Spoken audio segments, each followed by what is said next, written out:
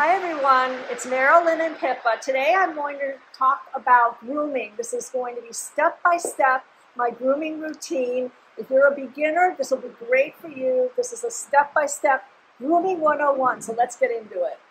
The first thing you're going to need is a secure place to put your horse while you're grooming them. You have various options in barns, so depending on what your barn setup is, you are going to have one of these places to secure your horse. A lot of barns have cross ties in the barn aisle, so if you have this connected in your barn, set up in your barn, you can put your horse. You can connect your horse to these cross ties in the barn aisle, and this gives you obviously a lot of space, and it's a safe and secure place to start your grooming. In my barn, we have a wash rack and cross ties in the wash rack, so this is also a place that you can connect your horse to safely groom them. It's similar to the ones on the barn aisle. It's exactly the same.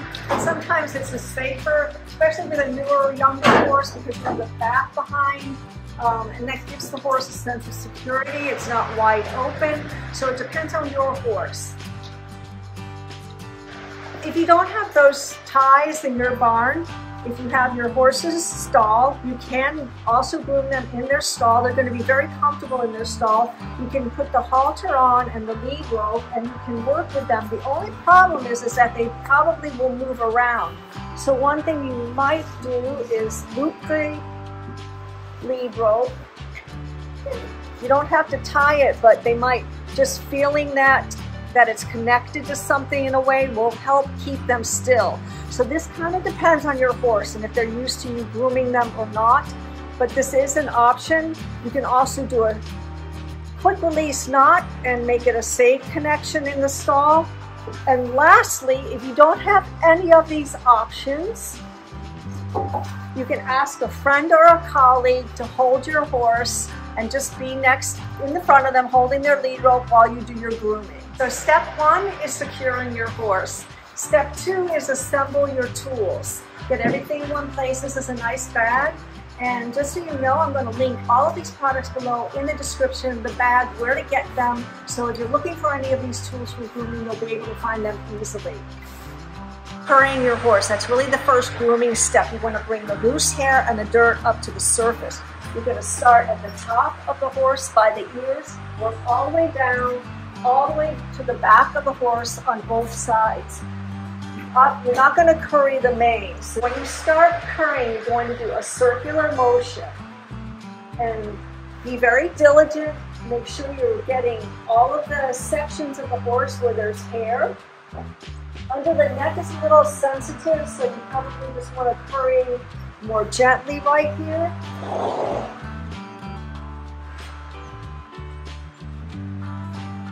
But this is the motion that you're going to use. Because of hair, you'll notice one's in one direction, and when you're doing the circular motion, you're pulling it back and you're bringing the dirt to the surface. And you're going to do that all the way along the entire horse on both sides. Now, on the bony lower leg, I would not curry. I also would not curry on the face. It's very sensitive around the nose, the eyes, so there's other steps we'll do for those areas. This is the curry comb I'm using on her body, and as I said, you may not want to do the lower legs because they're more sensitive than other parts of the body where there's more muscle and meat. The other tool I use is Betty's Gentle Groomer. This is a really good product. It has nubs, it has edges, it's rubber, it's flexible, it's really good and comfortable for the horse. And I use this a lot to scrape mud off. So I'm kind of currying the legs in a straight up and down motion, and you can use something like this as well. After you get all of the dirt and hair, loose dirt and hair to the surface and you're currying, you want to use a stiff bristle brush to remove it from the horse, to brush it off of the horse. And again, just be very methodical. Start right up here on the neck, behind ears, and work down the entire body of the horse, over the back, over the top. Go in the direction that the hair is growing, because you've already brought all the dirt and debris up to the top. Work apply a little bit of pressure to do this. And again, you'll do your whole horse, both sides. With the stiff bristle brush, you want to be aware that some areas of your horse are more sensitive, and you always want to make sure that you can touch your horse everywhere. It's really important that when you have a new horse to you, that you make sure that they're acclimated and they will let you touch them anywhere you need to touch them. This is so important, and part of what you're doing when you're grooming is learning all of this about your horse and getting them used to you. With the stiff bristle brush, I'll brush her upper legs, and if I do brush down below, I just do it really gently. Then the next step is to use a soft bristle brush as a shining and buffing and finishing for your horse's coat. And again, I start up at the top and just brush down. This brush, I can easily use it on the legs, on the chest. It's very soft. For your horse's face, you may want to get a soft cloth or washcloth, wet it and make it damp. And don't let your horse eat it.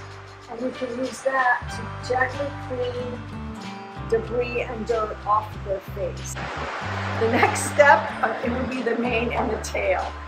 This soft brush, you can actually use this to brush some dirt off of your horse's mane and brush your tail as well. If you find that there are knots and tangles in the tail and the mane, you may want to apply a detangler and shine. This is one, this is Cowboy Magic. There are several different ones. I use this one. I use Equifuse's product. There's a couple other products I use. I'll link them below, but you can put this, just a little bit of it throughout the tail, and that will help you get the tangles out without damaging. When you're grooming your horse's tail, I use the oyster comb. You want to hold it, this is as if you were brushing your own hair. And start at the bottom and do little sections, and depending on the thickness of your horse's tail, and work your way up. Okay, so I'm just applying a really small amount. This is a very thick, a little bit oily, but it's really good to get tangles out. So I will apply this to her mane to make sure that I don't do any damage. I actually use my fingers to make sure that I remove any knots and tangles. After I've gotten all the knots out, then I can take my comb and again, in little sections, working through the bottom up to the top. For forelock, I'll put a little detangler on it and I'll just gently comb it. I already felt through it to make sure it didn't have any tangles or knots in it. When you're grooming your horse and working around them, you always want to be cautious. My horse is used to me. She knows me. I've had her for a number of years. We've been working together. I'm riding and training her, so she's very comfortable with me, but I'm still aware. I'm always aware of where I am, where her legs are, what her demeanor is. Always keep your hand on your horse when you're grooming them, especially when you go to walk around them from the back. You always want to be aware that with their legs, of the possibility of kicking, and when you're crossing around them closely, if you have your hand on them, it's actually safer than if you just are walking back there and not doing anything and they don't really know where you are anymore. So those are the main steps, basic steps for grooming your horse. The last thing you might want to do is pick their hooves out. I'm going to do a video on that so I can go into more detail on how you do that process. And if it's summer and you're sending them back out in the pasture, you probably want to finish up with a spray of fly spray to keep the flies away. And in the winter, you don't have to worry about that. At the very end, she's already looking for her treat because she's been a good girl. So you might want to give your horse a little treat, cookie, piece of candy. Because if they've been very good while you're grooming them, you want to let them know that. Thanks so much for spending a pouring rain day learning about grooming a horse with me and Pippa, and we look forward to seeing you in the next video.